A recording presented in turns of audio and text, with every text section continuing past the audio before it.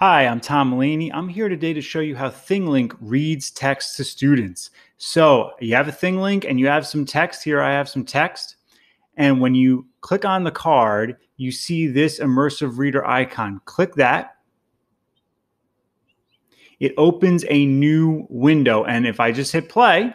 On June 20th, 1789, the members of the French Third Estate who were locked out of... So I'll just pause it there, but you see it works. And there's all sorts of settings too that students can play with. So text preferences, there's a lot of different settings here with colors. You can have it set to highlight, and you see what I just did there? Nouns are now in purple. How cool is that?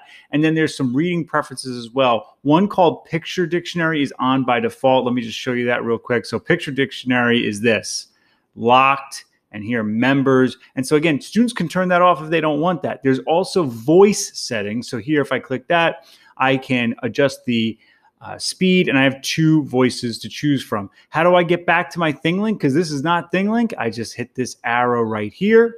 That is how ThingLink reads text to students.